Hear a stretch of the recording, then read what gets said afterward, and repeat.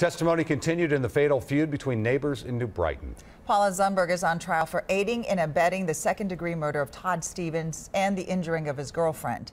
The girlfriend told investigators that while Neil Zumberge fired the fatal shots, it was his wife Paula who was shouting at him to keep shooting.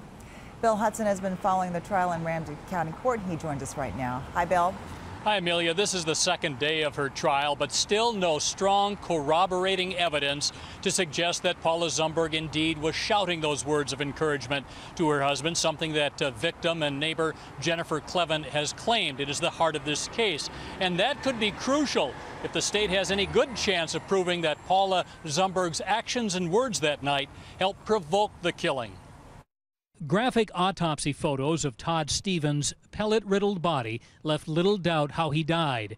12-gauge buckshot pierced his heart, lungs, and brain.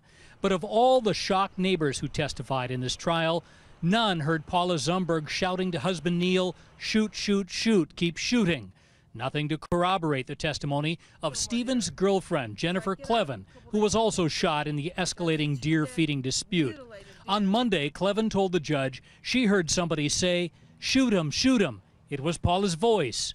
A BCA scientist then testified there was no DNA of Paula Zumberge found on the 4 fired shot shells or the shotgun, only husband Neil's.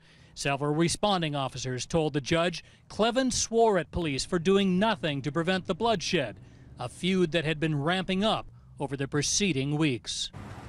Now, tomorrow we expect to see some of the surveillance video that was shot from the cameras which were placed outside the Cleven and Todd Stevens' home, something they had for a security system because of this long-running dispute. Then after that, the defense will get their swing. They intend to call both Paula and Neil Zumberge to the stand. Amelia? And Bill, does it appear that Paula Zumberge is putting all the blame on her husband? Well, it certainly appears that way from what we've heard in the testimony in this trial so far. But we also heard today that Jennifer Cleven, from her hospital bed the morning after the shooting, called a 911 operator and was transferred to Ramsey County and told that operator that, yes, she did hear the Paula Zumberge uttering those words, "Shoot, shoot, shoot." So that's up in the air. It'll be for a judge to decide who's telling the truth here. All right, Bill, thank you.